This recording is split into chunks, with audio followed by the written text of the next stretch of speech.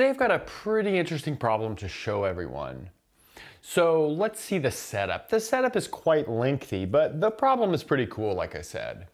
So for n distinct positive integers, each of their pairwise sums is considered.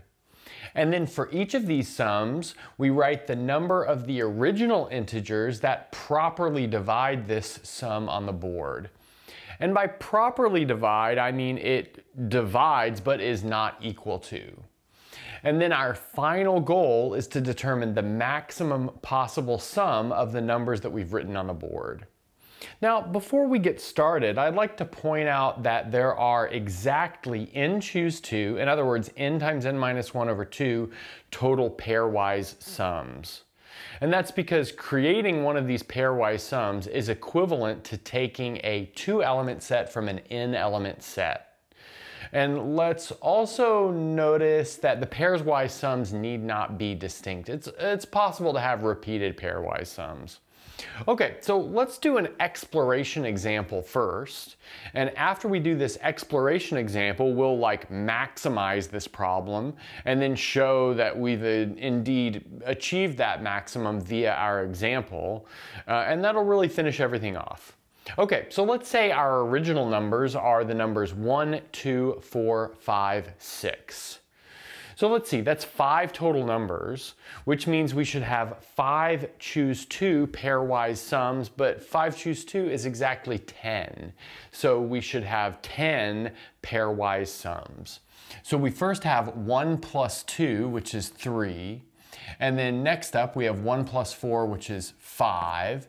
And then next up we have 1 plus 5, which is 6. Next up, 1 plus 6, which is 7. So that's all of the pairwise sums that include the number 1. And then we'll have 2 plus 4, which is another 6. 2 plus 5, which is 7.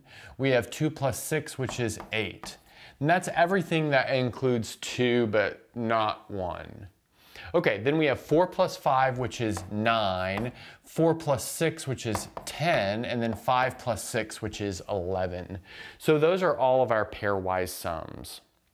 Now for each of these pairwise sums, what we will do is count up how many of the original numbers properly divide this.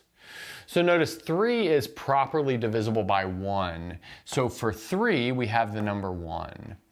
5 is properly divisible by 1 as well, and nothing else. Notice it's divisible by 5, but we're looking for things that are divisible but non-equal. Then 6 is divisible by 1 and 2, so that means we put 2 for the sum 6. It's again divisible by 6, but not properly divisible by 6. 7 is only divisible by 1. We've got 6 again, which is 2 things are divisible by 6, or 6 is divisible by 2 things. And then let's see, we have another copy of 7, which gives us another 1. 8 is divisible by 1, 2, and 4. So for 8, we put the number 3 down. Then 9 is only divisible by 1. 10 is divisible by 1, 2, and 5, so that gives us another 3. 11 is only divisible by 1, so we get another 1 for that. And now let's add all of these up, because that's sort of our final goal of this whole setup, is to add all of these numbers here. So if we add all of these numbers here, we get 1 plus 1, which is 2, plus 2 is 4, 5, 6, 7, 8, 11, 12, 13, 16. So we add them all up and we get the number 16. Okay, so we've done an exploration, and now let's present an example that will maximize this final sum. Okay, so now, like I said before, we're going to look at an example where we maximize this final sum. So by the final sum, I mean after all of these steps have occurred. And I'd like to be motivated here by the following fact. And that is that 2 to the a plus 2 to the b, where a is strictly less than b, is properly divisible by 2 to the, let's see, j, with j less than or equal to a. So in other words, if you add 2 powers of 2, you get something that's divisible by a bunch of powers of 2. And 2 isn't really special here. You could also take powers of 3 or other things as well. Okay, so let's use this motivation to consider the following set of n numbers, or maybe list of n numbers. 2 to the 1, 2 to the 2, 2 to the 3, 2 to the 4, all the way up to 2 to the n. So notice that's n numbers. And now we'll form all of the pairwise sums. So let's start with forming the pairwise sums that start with 2 to the 1. So we'll have 2 to the 1 plus 2 to the j, where j comes from the set 2 up to n. Great. And so that's like one family of pairwise sums, the ones that start with 2 to the 1. And then next we'll have 2 to the 2 plus 2 to the j, where now j will run from 3 up to n. So again, that's another family of pairwise sums. And then going all the way down, or maybe before we go all the way down, let's write one more. So 2 cubed plus 2 to the j, where now j runs from 4 up to n. And now we're going to go all the way down to 2 to the n minus 1 plus 2 to the n. And I guess I don't really need a j runs from something to something here. J is essentially just running from n minus 1 to n minus 1. Okay, so now let's make 2 charts here, or 2 more columns. So this is going to be divisible by certain powers of 2 from our original list. But that means that we're going to write down a certain number of numbers. Okay, so let's see what we get out of this. Well, so 2 to the 1 plus 2 to the j from our original list is only divisible by 2 to the 1. So each of these are divisible by 2 to the 1. So that means for each of these sums, we'll write down the number 1, but we'll write down this number 1 n minus 1 times. So n minus 1 times for each of these sums. Now let's look at each of these next sums. So each of these is divisible by 2 to the 1 and 2 to the 2. And so that means we write down the number 2, but we write down the number 2 n minus 2 times. So here we have 2 n minus 2 times. And then likewise here, this 2 cubed plus 2 to the j is divisible by 2 to the 1, 2 to the 2, and 2 to the 3. It's divisible by 3 things from our original list, which means we're going to write down the number 3, and we're going to do that n minus 3 times, because there are n minus 3 possibilities for this j. And this goes all the way down to 2 to the n minus 1 plus 2 to the n. And here, this is divisible by 2 to the 1, 2 to the 2, all the way up to 2 to the n minus 1. Well, that's n minus 1 numbers. That means we write down n minus 1, but we're only going to write that down one time, because there's only one such pairwise sum like this.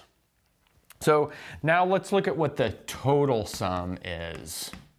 And we can calculate the total sum fairly easily using like some summation rules. So we'll take 1 times n minus 1, 2 times n minus 2, 3 times n minus 3, all the way up to n minus 1 times 1, and we'll add all of those numbers together. So in fact, that'll be the sum as m goes from 1 to n minus 1 of m times n minus m. So something like this. But now here n is a constant with respect to this sum, so we can bring it out of the first term, leaving us with the sum as m goes from 1 up to n minus 1 of m, and then from that we subtract the sum as m goes from 1 up to n minus 1 of m squared. But the sum from 1 to n minus 1 of m, that's a triangular number, and then the sum And then the sum of the squares is also a well-known number as well. I'll let you maybe fill in all of the details, but what we end up with here is n minus 1 times n plus 1 over 6, which is equal to the binomial coefficient n plus 1 choose 3. And now we'll claim that that is the maximum possible sum. So we've achieved this maximum possible sum via this example. And I'd like to really point out here that this example is really motivated by this divisibility property here that we get by adding powers of the same number. Okay, so let's get into showing that this is a maximum. So as we motivated on the last board, the maximum possible sum of this whole scenario over here is n plus 1 choose 3. And we're going to present a proof of this final result by induction, although I bet you could do a combinatorial proof since that we've got a binomial coefficient over here. Maybe if anyone wants to sketch a combinatorial proof of, this result, without using induction in the comments, go ahead. I think that would be a nice addition to the discourse. Okay, so let's look at our base case. So our base case will be the case when n is equal to 1. So in other words, we're just putting one number on the board, which is allowed because it says for n distinct positive integers. So this would be one distinct positive integer. But this case is not super interesting because let's notice there are no pairwise sums because there's no pairs to make.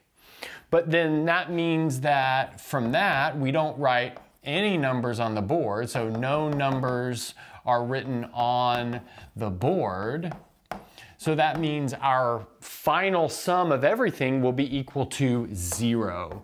But notice 0 is equal to 2 choose 3. 1 plus 1 choose 3. Some binomial coefficients are equal to 0, and this binomial coefficient is, so that satisfies this setup that we have. Okay, so now let's make an induction hypothesis.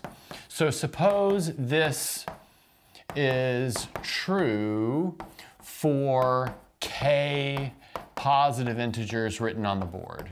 Okay, and then let's consider a list of k plus 1 integers. And I'm going to order them, and I'm going to order them as follows. So A1 is the largest, it's bigger than A2, which is bigger than A3, and so on and so forth. AK is the next to smallest, and AK plus 1 is the smallest. Okay, great. And from here, we can break down our sum into parts that only include A1 to AK, and then parts that include AK plus 1 in two different ways. So let's do that. So notice our final sum, and so by final sum, again, I mean what we get after doing this whole process that's in the statement of the problem. So our final sum will break into some parts. And so that'll be the sum from A1 up to AK.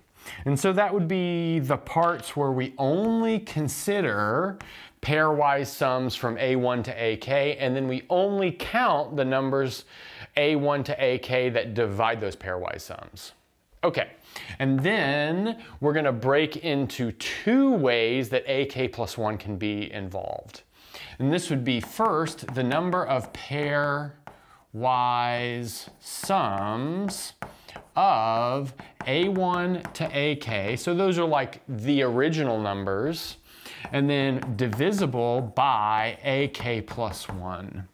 Where when I say divisible, I mean properly divisible, just because that's the setting that we're working in here. Okay, so that would be one way of including AK plus 1. And so that way is we have original pairwise sums and we're just looking at divisibility by this new number. And then the other way is to look at pairwise sums built out of AK plus 1. So that'll be what we have here. So from the pairwise sums, which are A1 plus AK plus 1, all the way down to AK plus AK plus 1. So from those right there. Okay, great. And now I'm gonna leave you like a tiny bit of a detail to fill in right here for this one. And that will be that only AM, so only AM can properly divide AM plus AK plus 1. And that's because of this ordering that we've created here. Anything else doesn't have the possibility of properly dividing. So that tells us this number right here. Well, the number of things that could possibly divide A1 plus AK is just A1. A2 plus AK is just A2, and so on and so forth. And now we're ready to do our final calculation. So that'll be an inequality. So from our induction hypothesis, the sum that comes from this K element set is less than or equal to K plus 1, choose 3. Great. And then the best that we could do over here, or the biggest that we could do over here, is that all of the pairwise sums are divisible by AK plus 1. But we know exactly how many pairwise sums there are, and that's K, choose 2. And you know, that's by this fact over here, which we previously discussed. And then finally, since only AM can properly divide AM plus AK plus 1 by this little bit of a homework exercise, that means that at most we have K numbers from this setup right here. But K is the same thing as K choose 1. So now we've got the sum of these three binomial coefficients, but from well-known binomial coefficient identities, this adds up to K plus 2, choose 3. But that gives us the exact inequality that we need. We have our final sum is less than or equal to the K plus first version of our binomial coefficient. We were up to our ears with binomial coefficients in this video. So I did an intro to proofs class on my second channel, which is ad-free, by the way, Patreon supported. Help us out on the Patreon if you want to keep that ad-free. But anyway, back to it. If you'd like to look at some more in-depth, simple explanations involving binomial coefficients, you should check out some of the videos from that intro to proofs playlist. And that's a good place to stop.